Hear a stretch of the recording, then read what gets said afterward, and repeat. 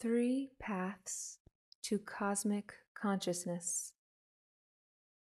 Extracts from lectures by Paramahansa Yogananda, February 9th, 1939. So long as even a little tremor of thought and mental restlessness is present, you cannot reach cosmic consciousness. The self-realization technique of concentration helps greatly to improve the quality and power of one's concentration. Its practice will save the earnest seeker from years of fruitless wandering on the subconscious plane. That land you want to avoid, it is full of illusory and imaginative spiritual experiences. One must reach the superconscious state to have real spiritual experiences and realizations of truth. The world has a habit of teaching and little practicing. You may hear a lecture on sugar 100 times, but you will not know its flavor until you have tasted it. Neither can the glory of any true teaching be known except by practice. You have to live the teachings of the prophets and the great ones. Then their truths become your own, and you realize that truth is demonstrable and universal. When you practice truth, whether you call yourself a Christian, a Hindu, a Buddhist, or a devotee of any other religion, Christ will claim you. And so will Krishna, Buddha, and all other divine incarnations of truth. Follow the path of truth steadfastly. Remember that out of thousands, only a few seek God. And out of those seekers, perhaps only one really knows Him. He who is persistent will realize God. So try your best to make meditation a regular experience in your life. May you never forget God and never be satisfied until you have Him. Be able to say, "Behind this finite frame, I feel the infinite. I never come to class until I know He is with me.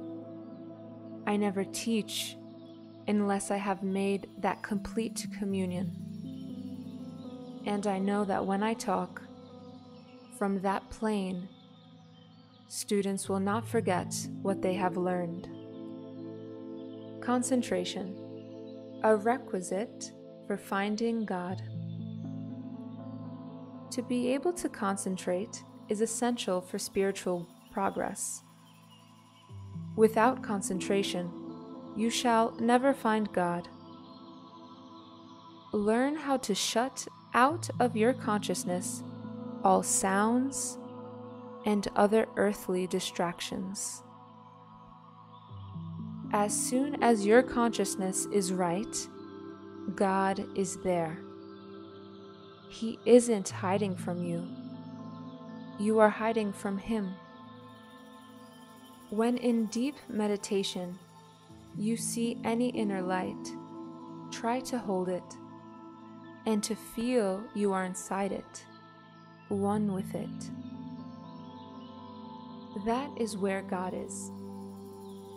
Try to realize you are that light of God.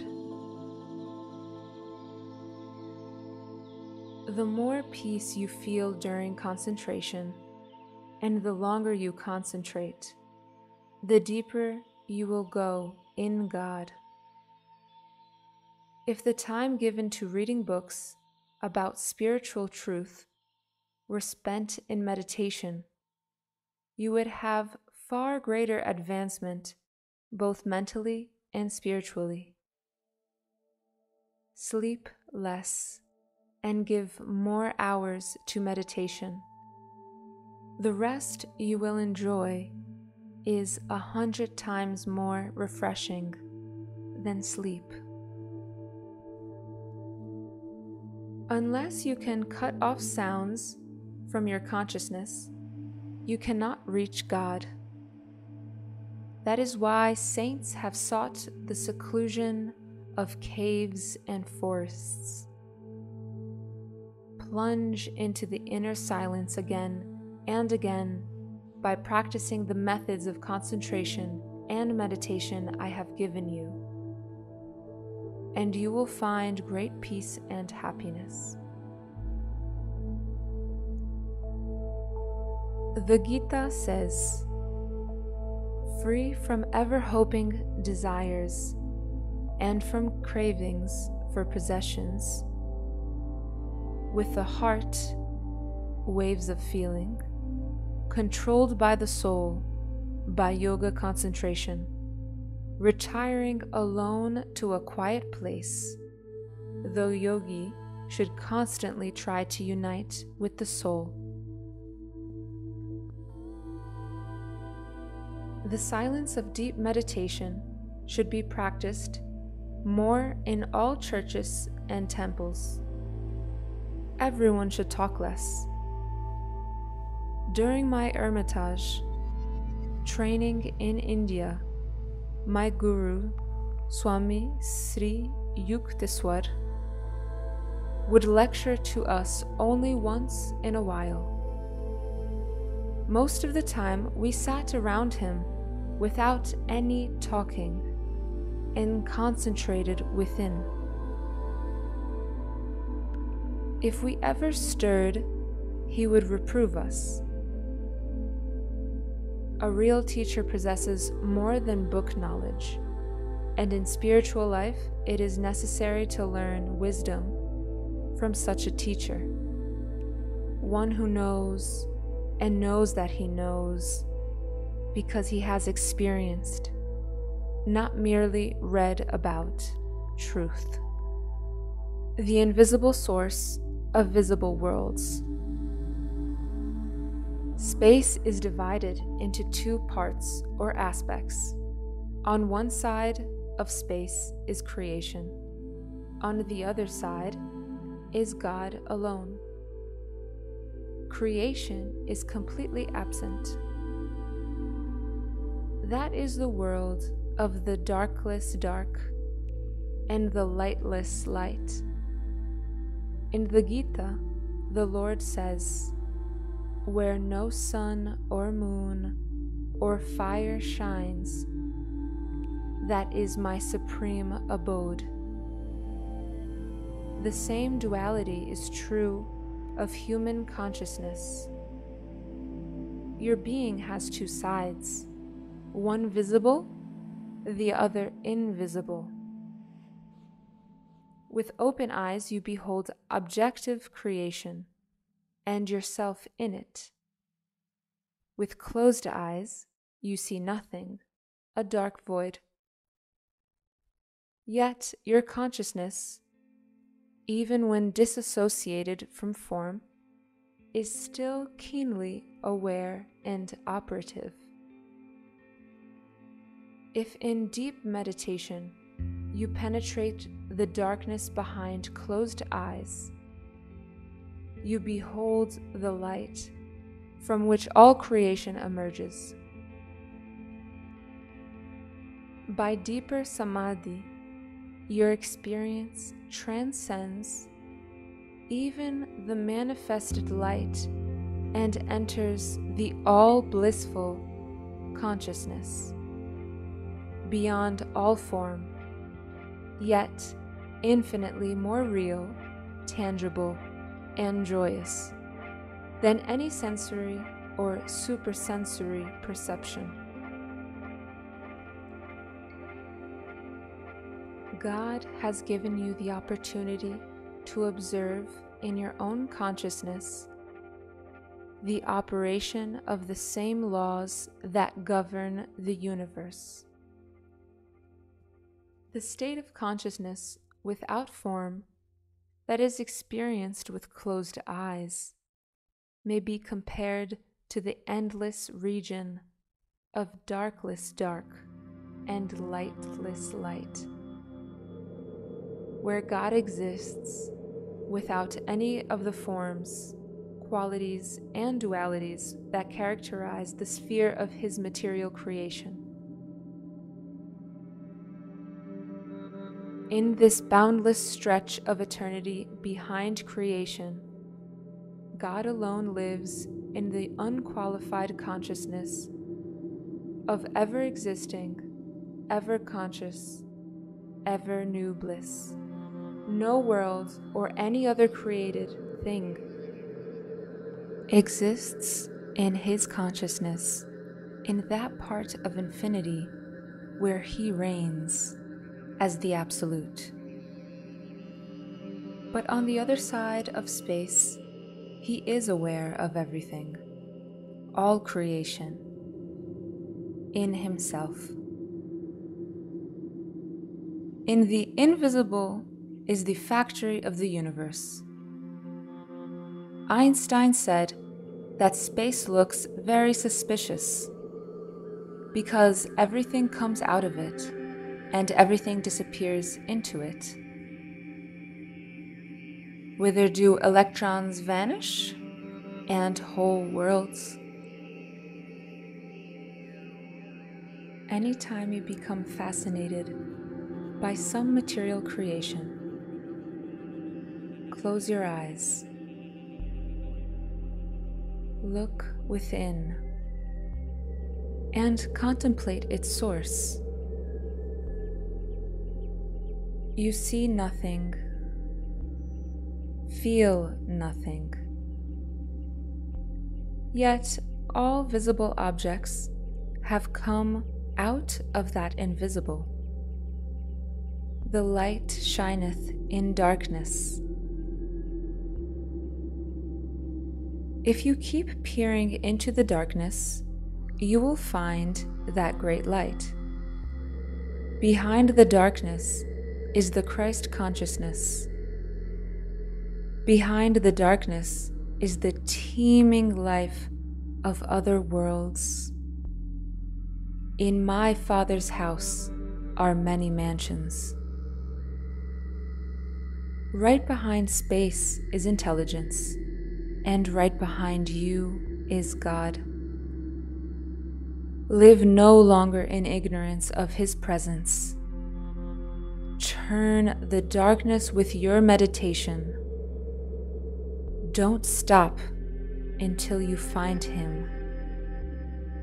There is so much to know, so much to see within. The answer to every problem will come to you straight from the infinite. The truths that I perceive within my meditation reveal the basis of psychological laws that science is discovering by other methods. When I close my eyes, I can see the subtle life currents flowing in my body. In the quietness you experience when your eyes are closed, don't feel you are alone. God is with you. Why should you think He is not? The ether is filled with music that is caught by the radio, music that otherwise you would not know about. And so it is with God. He is with you every minute of your existence. Yet the only way to realize this is to meditate.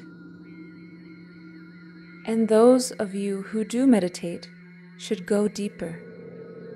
Don't fall asleep at night until you can actually feel some expression of the presence of God within you. peer into that darkness until you discover its wondrous secrets. For your encouragement, I tell you of an experience I had today in the superconscious state. I was sitting in the library at Mount Washington. It was about 4 o'clock. Suddenly, my breath disappeared. My limbs became rigid. I found myself watching the process of death. Breath and movement had left my body, yet I was conscious. This experience of death was wonderful. I saw my body and all nature as a cosmic motion picture, created from God's light. Joyously I cried, "There is no death, Lord! This whole world is nothing but a movie." A ruler on his throne may say, "Ah, I am a king," but let death give one knock and he is gone. He is a real king who feels God in all forms in creation. Death shall not frighten him, because he beholds it as a portal to the divine kingdom.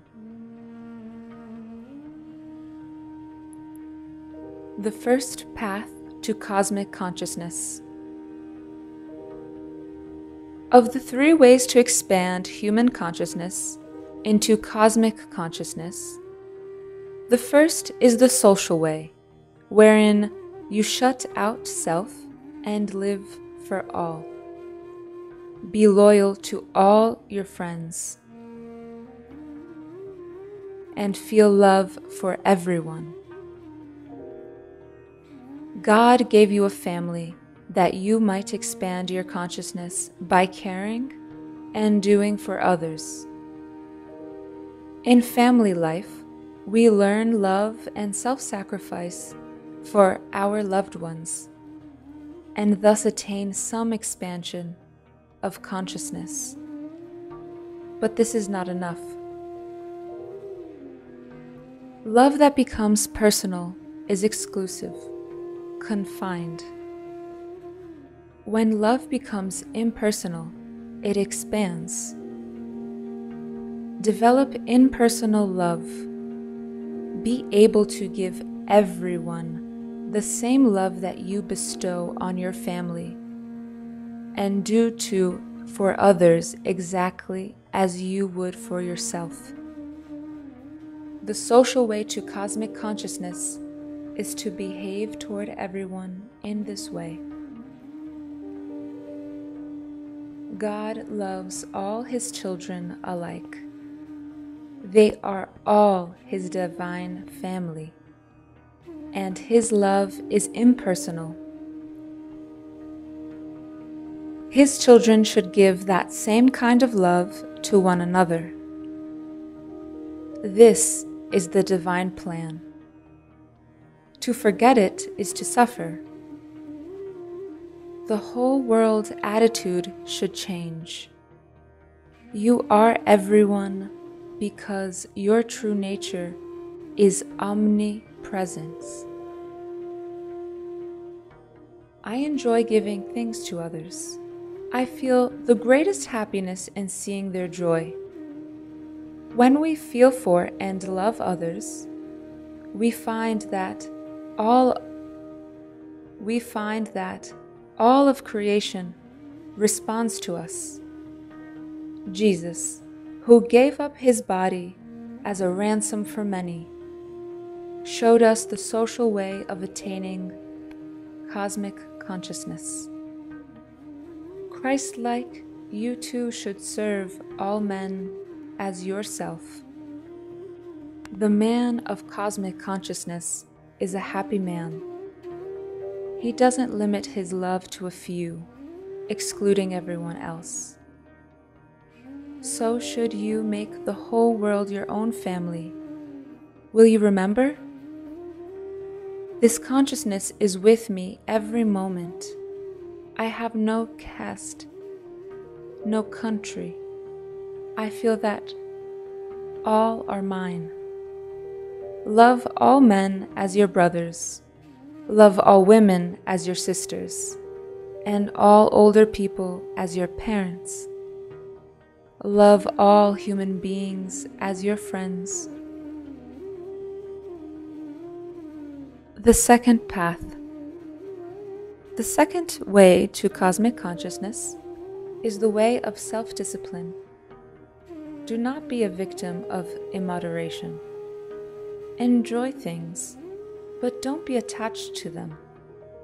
Be free. Be pleasant and self-controlled. Avoid becoming a slave to wrong habits, and act only according to your righteous convictions. To attain cosmic consciousness, it is necessary to possess self-control and to rise above dualities, heat and cold, pleasure and sorrow, health and sickness. Learn to endure all things without any excitement or disturbance of mind. He who is everywhere, non-attached, neither joyously excited by encountering good nor disturbed by evil, has an established wisdom. The third and highest path. Lastly is the way of meditation, the metaphysical path. If while meditating you are still conscious of the breath, you are tied to body awareness.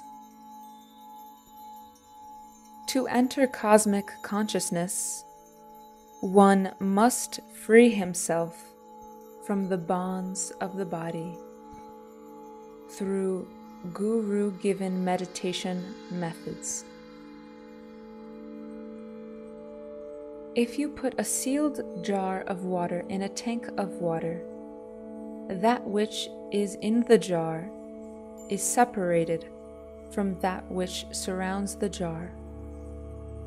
But if you remove the lid, the water in the jar and the water in the tank can mingle. Similarly, ordinary people shut out God because their consciousness is sealed in by the lid of ignorance. When that lid is removed by right methods of meditation, one feels the peace of God inside and outside the body. As you increase the length and depth of your meditations, you will find more and more peace and an ever new joy.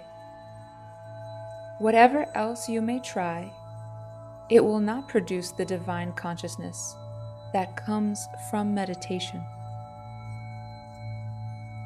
The Lord is all around you. The Lord is all around, but you don't feel Him, and you cannot feel Him within or without until you remove the lid of ignorance and merge your consciousness with His. To discover Him within yourself. If you sink in material desire, you will suffocate. If you sink in the ocean of God, you will live forevermore. Once you have found God, you experience real and lasting satisfaction. Human friendships may be severed, but God will never leave you. Though everyone else forsake you, if you have Him, you have everything. Excerpts from the book Man's Eternal Quest by Paramahansa Yogananda.